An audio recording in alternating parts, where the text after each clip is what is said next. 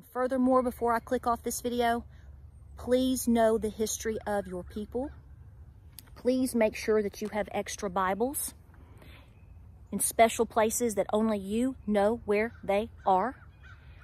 And know the history of your family and have hard copies in safe places.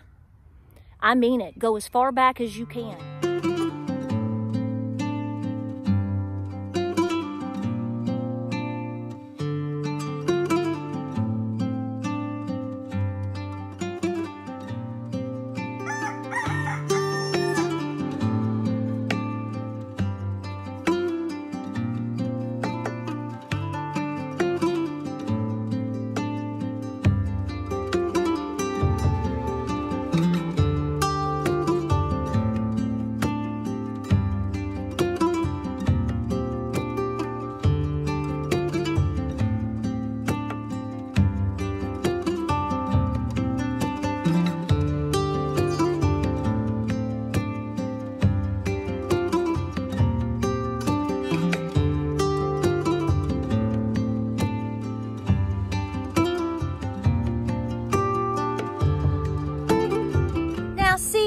We got that driveway done. We didn't need nobody's help. Guys, again and again, we got to talk about it. We're on our own. So, good morning, guys. Welcome to Appalachia's Homestead. Welcome back to the channel. It's so great to have you here this morning. Probably by the time this gets loaded, it'll be next week. I don't know. You know how that goes. So we've been doing a lot of work this weekend. We actually took a little time off and we went to Georgia. We took Miss Lou down to Helen and Dahlonega. We had a great time on Saturday. Just a couple of hours, got everything done, had an afternoon off, and got to spend some really good quality family time, as we call it, and we had a great time. Thank you so much for the folks that were so nice to us down there. Miss Lou would get such a big kick when people would come up and talk to me or to James and would introduce themselves. Thank you so much. It was great, and I hope to come down there and visit again soon because I love it. I love North Georgia. Beautiful area. If you've never been to this part of the country, Southeast Tennessee, the very bottom tip of North Carolina, down into North Georgia, oh, guys, you're missing the boat. Missing it. So here's the deal. So we've been working on the farm yesterday because this week, now it's starting to rain on me right now. But can you believe it? We're going to be almost 80 degrees on Thursday. Not 77. We're going to be like 79 to 80. We do this every year. This has been going on my entire lifetime, so this is nothing new, okay? This is not something that some crazy person wants to make you believe is a brand new phenomenon. It's not, okay? And then we have all these little winters, all these Appalachian little winters. I have a whole video on the 6 debatable little winters that we're gonna have. So we're trying to spring prep. We went ahead and bush hogged down the big garden. We've been burning things for the garden, getting all that ash. I'm about to do this little flower garden area over here today, hopefully. Just getting, working ahead. Please be working ahead. Don't knock yourself out and take somebody's lunch money. But definitely try to be working ahead. It just makes it that much easier for you in a month from now or 2 months from now. Just a little bit here and a little bit there, okay? Very, very busy. And I hope that you are being very busy because, guys, every day it's something new. And every day, if you are awake, you are reminded that you are literally going to have to navigate all on your own. So I just want to clarify, I had a person or two again ask me, they just couldn't believe that I wasn't going to garden this year. That's not what I said. That's not what we're doing. What we've done for now, and I could change my mind, is we simply bush hogged down. I didn't till it. I'm not going to till it. The big garden, and I'm hoping that I get a lot of volunteers. The past couple of years, half of this garden up here has really, truly ran off of volunteers, okay? We've done a tremendous amount of seed saving from it and really, really, really a lot of success. What I'm doing is now remember, this is February. Mama could change her mind 10 times by the time May 1st hits, okay? You guys should know this about us women. Girls, you give me a fist bump. You already know where I'm at. I don't have to explain that to you. So here's the deal. So we went ahead and we bush hogged it down in case, and I'm going to see how it does with volunteers. I will know how well it's doing probably by maybe mid to late April. If I choose to plant there at that point, then I can make that decision. My other 2 gardens are absolutely going to be in full use. And in fact, the larger of the 2, I'm actually expanding all the way out. I haven't been able to do that since the last 2 years because we had to leave a big section of the yard, the original garden, open and unused because we had so much work done on our well. Because they were just going to drive that big truck through. So it was like, why plant anything if they're going to drive over it? And that is exactly what happened. So I'm expanding down here. May give this a temporary rest. We'll see how the volunteers go. But I'm working on an herb garden and blackberries and other things. So no, Patera never said she wasn't going to garden this year and that I'm a hypocrite telling you to prepare and I'm not going to garden. That is not what, I didn't say that at all. What I said is I may give the big garden a rest, let the volunteers take over while I'm concentrating on lots and lots of other projects. There's more than one way to skin a cat. And what I mean by that is there's a whole lot more to being self-sufficient than just planting tomatoes. There's a lot to do. Good morning. How are my babies? Did Big Yona Bear give you your hay yet? Yes? Don't give me another boo-boo. Cowboy, I'll get your breakfast, honey. Hi, darling. Hi, Scout. So, I have to be careful how I say all that I'm going to say. Big shock, right? $1 million question. How abandoned do you feel today? Have you woke up and looked at any news at all? I actually tried to stub my own toe. I was so irritated that I actually turned on the television this morning. I usually don't. And the first thing that I see is that a certain individual has decided to not visit his people in a crisis disaster.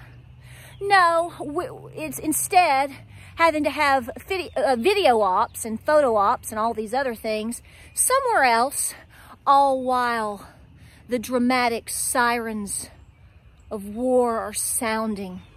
Oh, how heroic. How brave.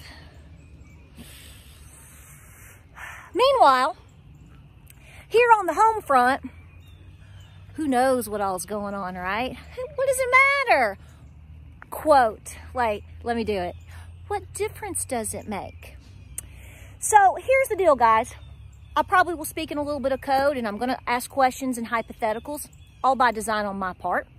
And the bottom line is do you feel like you really, what does it matter? Let me ask you a question. You don't even have to answer, just think about it. Let's pretend that today you are going to have a major medical procedure done. Could be life or death at some point for you. I mean, a major situation. I don't mean just, a birthday. I mean, you are really, truly having something going on and you needed help from close individuals in your life, family, friends, mom, dad, husband, spouse, whoever. Just play with me here. And the individuals that you would think would be there for you the most, even if it's just showing up. Let's say you're on the operating table. You come out and you find out that, Billy Bob, Christy, Tammy, and Jim all showed up and were waiting in the waiting room. While you were in surgery, they were there. They are there to help you, to support you, whatever it takes. But there was one individual that's most important to you, and they just chose to go do something else that day. Didn't have to. No particular reason. I don't know. Maybe they were getting paid. But, when it comes to your people and your family and friends and people you're supposed to be taking care of, shouldn't you be there? At least, just in theory, just being there, showing up on the scene, assessing the situation, talking to the nurses, brought you a little $1.99 rose from the local grocery store, whatever. And you come out of surgery and you find out that that person is not only there, so you're disappointed, but they're not doing anything to help you. They're not going to have you a broccoli casserole ready to help feed you when you get home. You know, they're not offering to come check on you when you're sick afterwards in recovery. Heck, they didn't even show up. Didn't send you a card, didn't call, just went. I just want to know, as an individual, how would that make you feel? It would make you feel abandoned, especially if you were young and we were talking about somebody such as, say, I don't know, a parent or maybe a grandparent, or, did you see that wild hair sticking out there? I swear it's gray now. But think about it. I mean, what does that tell you? That tells you that you don't matter to this individual. You don't matter to this person or these people or whatever. And that is exactly what's going on right now. Doesn't it sound like it? Doesn't it seem like it? Here's the bottom line, folks. Is it possible that we are watching the purposeful collapse of Western civilization? Is it possible that you are watching a purposeful collapse? I don't know. I can't make that as a statement of fact because obviously I don't know it as a statement of fact. I have opinions about it, but I can pose the question. So what do you think? So what does this mean in terms of the bottom line of everything that you need to be doing? Well, first of all, it needs you got to have you got to wake up, shake up, and stand around and look around and go, how many examples of this are we going to have to where our people are last? How often, how much and how often is this going to have to happen from, I don't know, we'll leave our people over here to bold-faced lying to you potentially about all the things that are going on economically, right? Remember, these are questions. To forcing people to do things that they completely, morally disagree with. To then find out that all of these things weren't exactly what it seemed, was it? Is it? And now you have a situation to where basically we don't even know how many toxins and poisons and all of the repercussions that we're going to be dealing with starting yesterday, 2 weeks ago, a year from now, who knows how long, years. And well, you know what? I'm going to stand over here on this side of the world and get my picture taken, get my good side.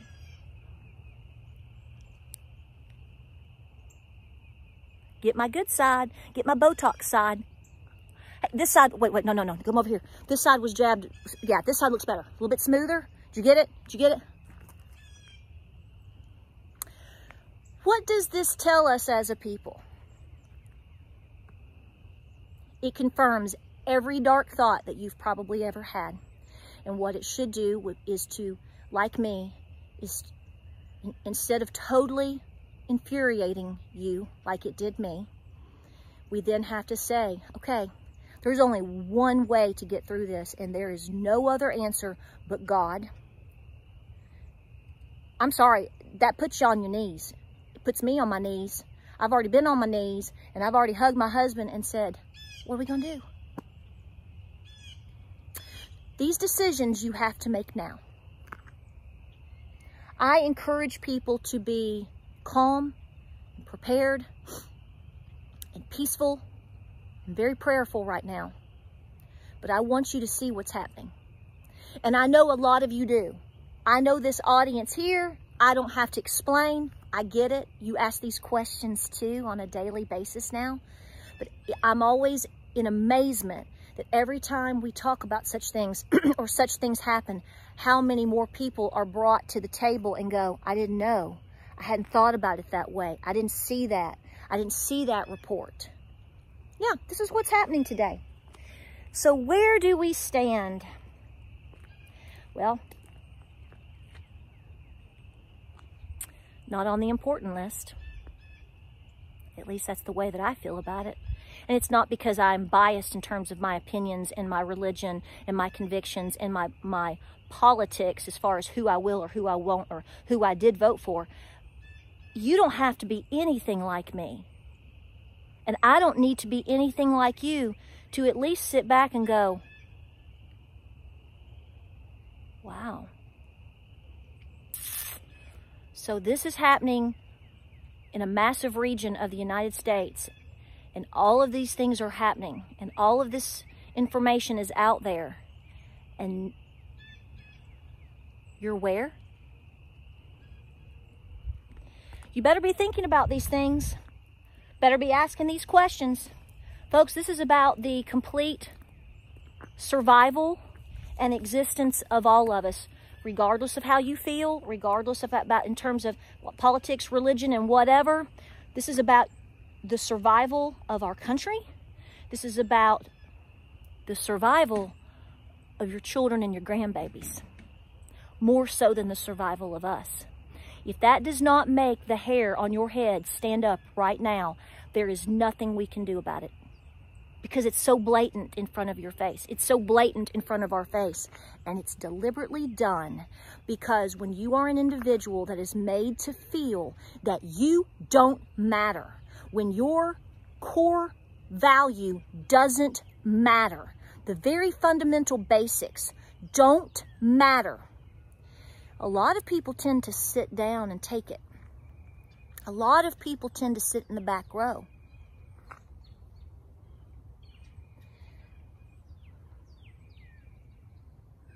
I think we're seeing some of that potentially.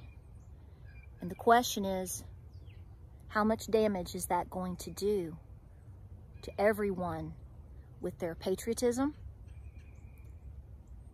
with their commitment to community, to the commitment of surviving? A lot of things to think about these days, and you better be thinking about them quick, real quick. Stay busy, keep preparing. Every single day, make it matter. Every single day, even if it's just going out, cleaning up the garden a little bit, if it's going and getting your 5 cans, if it's, you know, trying to can a little bit of this or do a little bit of that and planning, do not stop. We do not know the timeline of things in which they are going to happen. I don't care what anybody tells you that this is going to happen here and this is going to collapse there and somebody's going to come down and take you up and you ain't going to be here. You don't know any of that, just like I don't. So the best that you can do, and please continue to do it, is do not shut up. Be peaceful. But pray and prep. Do the best that you can. And this is not something that you're just going to do today and tomorrow in this season. This is a lifestyle that you are going to have to take on. And furthermore, before I click off this video, please know the history of your people. Please make sure that you have extra Bibles in special places that only you know where they are. And know the history of your family and have hard copies in safe places. I mean it. Go as far back as you can. Be as detailed as you can. And be as accurate as you can. Your children will depend upon this information. Believe me when I tell you. Like, subscribe, and share. I hope you're doing well. Don't stop. Stay busy. And we'll see you on the next video.